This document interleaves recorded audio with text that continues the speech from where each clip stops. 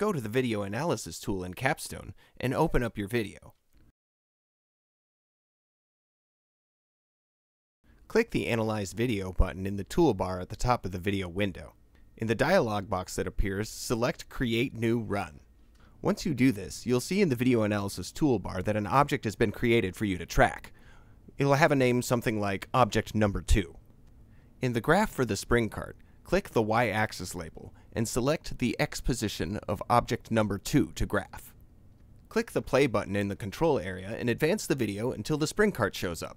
Pause playback and use the rewind and fast forward buttons to go back to where the cart just appears. Click on the leading edge of the cart in the video frame. The video should advance by 1 frame and a red crosshair will appear at the point you clicked. You'll also see this data point show up in the graph. Continue taking data points from the video. Once the cart is fully in the frame, you can use its length as a size scale for the video. Move the ends of the calibration tool in the video to either end of the cart, and then enter the length of the cart after measuring it with a ruler.